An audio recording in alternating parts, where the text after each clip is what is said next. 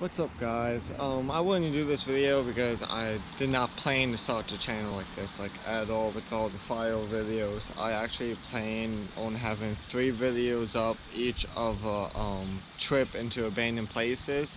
I still have that, it's still going up, it's just I didn't feel like it would be right with just putting them up right after all these files in Baltimore recently.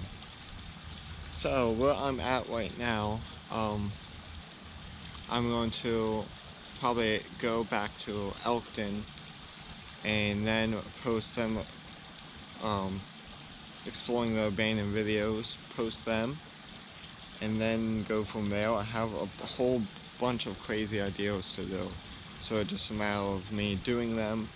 I have a couple of stuff I've been working on, I'm not gonna say, and yeah, so like I said, the 5 videos, I didn't want to start the channel like that, but it kind of was there, and I wanted to take the opportunity to get the footage, play around with editing, and honestly, the 5 files here are amazing, so thank you to all of our first responders, first of all.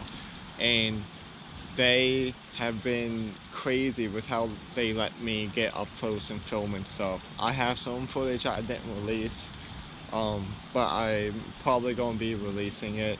I just want to wait for a while because they let me get really close. They kept telling me, hey, come up here, because usually there's a line over, they don't let you.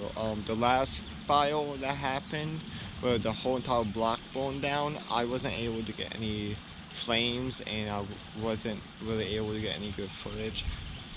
So that was that. I mean, that was just a horrible file as is. Even looking at the aftermath of it, it's just like, wow. So shout out to all first responders here in Baltimore City, and thank you guys for watching. I'll see you next time.